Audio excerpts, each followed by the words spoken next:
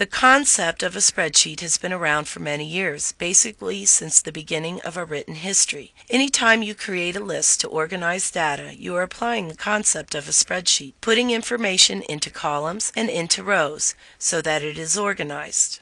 One of the most common uses of a spreadsheet has been in the financial arena, and the word spreadsheet actually came about in reference to bookkeeping ledgers. Bookkeeping ledgers use columns to categorize expenditures, usually across the top, and then they typically place invoices down the left-hand side of the sheet. This allows each amount of a payment to be placed in the cell where its column and row intersect.